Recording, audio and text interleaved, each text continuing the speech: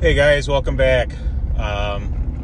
Driving one town over to go feed this morning, and figured I'd do a quick little video showing off one of my trucks and just also giving some opinions on what I think are the best bang for your buck vehicles you can buy right now. And that would be anything, call it 99 to 07 classic GM trucks, whether they be Tahoe, Suburban, Yukon XL, or 1500 through 3500 HD pickups. The one that I'm driving right now is a 2005 GMC Yukon. I bought it as I'm trying to think what I bought it for when I got it. It was October of 2020. I bought it at Ritchie Brothers for $1,100 with 280,000 miles on it. Since then, I think when I bought it, I had just kind of planned on using it as a plow vehicle, and it ended up becoming my daily driver. I drove this thing every day for about a year and a half until fuel prices went crazy. Then I ended up getting that Prius that you've seen in a few videos. I got that for like $3,000, which at the time was a steal, but it was when fuel was like $2.79 a gallon before it jumped up to mid to high fours, at least in my area. And then this thing got parked again. But currently it has 315,600 miles on it. And about 2 weeks ago, it actually just completed half of a 2,200 mile trip. We towed a trailer down to Georgia from Northern Illinois with this truck, and picked up two 6.7s that I bought as flips and a horse trailer. So we towed an empty 24-foot trailer down with this, and then threw this truck on the trailer and towed it home with one and the horse trailer with the other. Man, it was flawless. I don't know if I can actually flip this, but this truck has 315,000 miles, and as far as I know, it's a factory sealed engine, and we're still making north of 40 pounds of oil pressure. It has your typical LS issues, manifold leaks when it's cold, lifter tick, which is a new thing, but I might just try and shut that up with some thicker oil. It's always burned oil.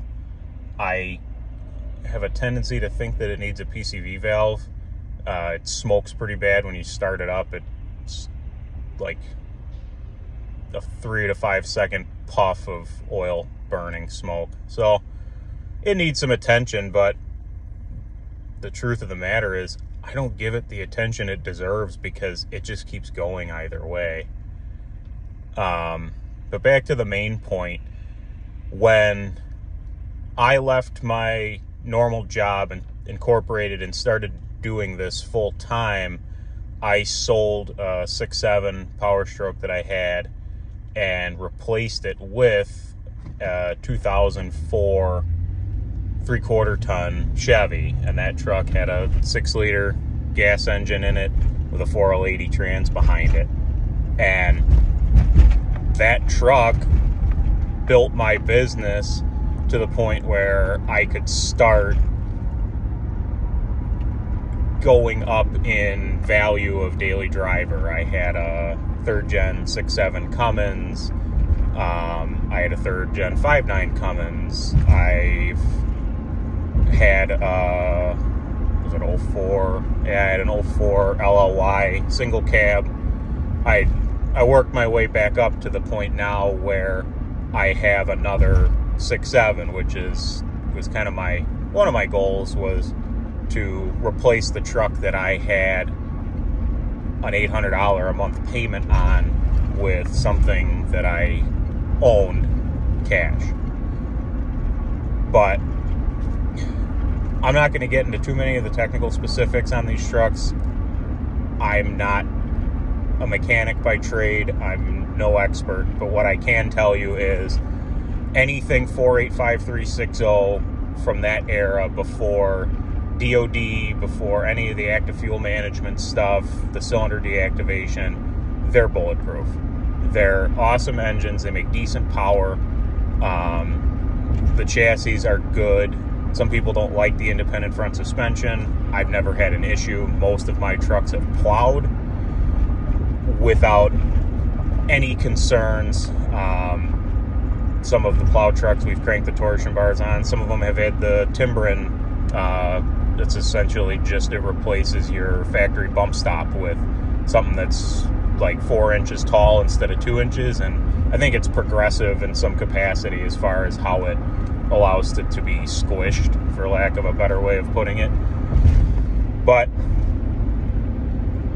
they're good, solid, reliable trucks. And for me, if you can go out and get something that's decent with 150 to 200,000 miles on it, and you can own it for $5 or $6 grand, and you're okay with taking a little bit longer to get moving and dealing with a 4-speed versus, you know, a lot of these newer trucks have, Ford's had the 5, GM never really had 5 except for the Allison. But, you know, from the 4L80s to the 6L90s, and then now these 10 speeds in these trucks, like, they're awesome, but at a price. And these things will just go and go and go without really any major headaches. And there's so many tips and tutorials on YouTube for how to fix the major issues. Intake manifold gaskets, that's an hour job. Exhaust manifolds, the bolts pop, and you know, you start to get manifold ticks. You can either get the Monroe or one of those fix-it companies. It's like 26 bucks on Rock Auto. You can get a little bracket that bolts to the back of the head and holds the manifold. And if it gets worse than that, pull the wheel off, pull the inner fender well out, grab yourself a welder, and start welding nuts on. I don't really have many of these trucks anymore just because they're aging out, but if I ever have to do manifold bolts on one, I'll make a video showing how to do it. It's not hard, and you have pretty good success of getting all the bolts out without issue.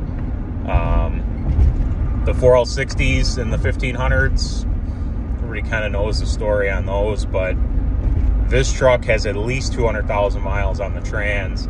Since I've owned it, it tows regularly, and like, not like a jet ski, like it tows like a mini excavator on an equipment trailer.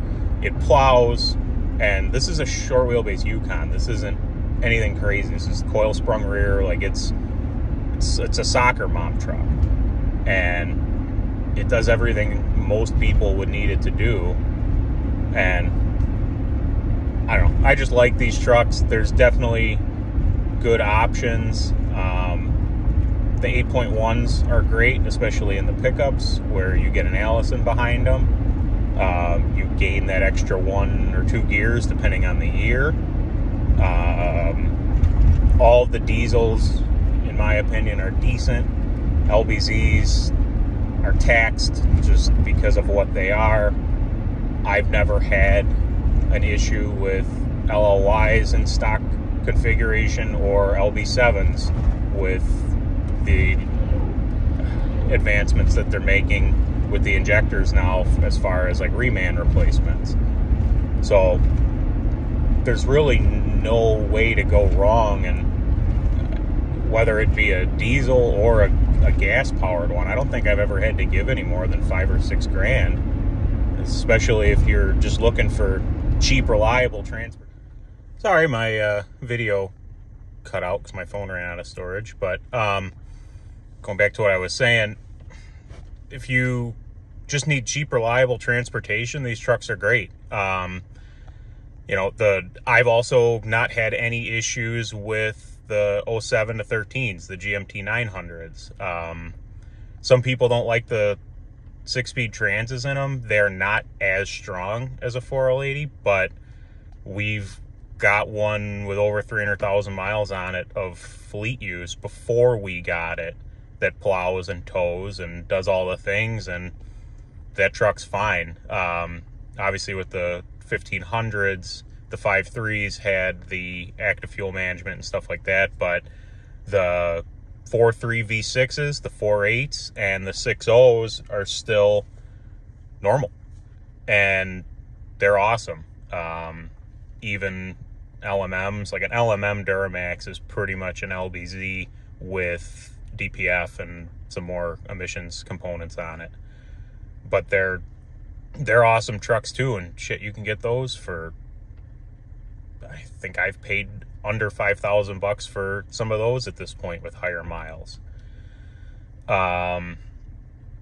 Outside of that, you know, I'm not super brand specific. I hate Dodge gassers. I see so many of them go through sales with cam failures or lifter failures or some sort of, you know, undisclosed engine noise.